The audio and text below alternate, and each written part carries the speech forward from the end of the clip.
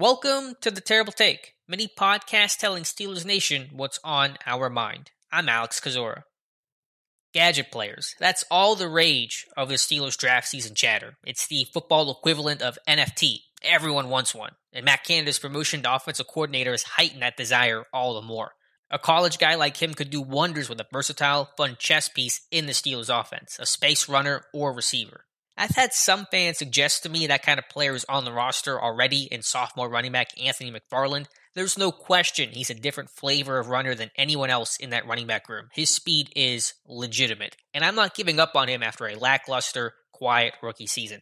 There's plenty of reasons to explain his struggles, most notably the fact he was a redshirt sophomore coming out of college and is still growing physically and mentally. It's not a surprise to know he struggled more than upperclassmen like Chase Claypool, Alex Highsmith, and Kevin Dodson. McFarland can still have success, especially now that his OC is the guy who coached him at Maryland. But here's the thing, I wouldn't call McFarland a gadget player. Sure, he's fast, explosive, and can hit the home run, but he's not the space player I think of when gadget players come to mind. McFarland's actually a pretty defined runner. In college and his rookie season in Pittsburgh, he wasn't split out much, wasn't used in the passing game. I think his hands are decent, but he's not, say, at Memphis's Kenny Gainwell or Purdue's Rondell Moore in terms of formational flexibility. Those are the type of gadget players I think of.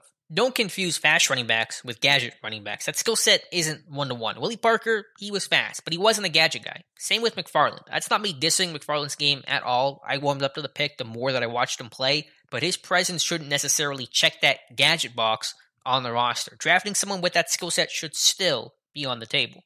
Put it this way, speedbacks versus gadget players are like the difference between hot and spicy. On the surface, they sound similar, but there's key differences. If someone eats something that's hot and you give them water, it'll cool them down. If someone eats something that's spicy and you give them water, it only makes things worse. You need milk to combat spice. Different solutions for different flavors. McFarland can have a role as a number 2 running back splitting time with Benny Snell behind some presumably, top rookie in 2021. But if I want a dynamic space player to throw screens and get involved in the RPO game, I'm not afraid to do that in this draft. There should be plenty of options for Pittsburgh to choose from.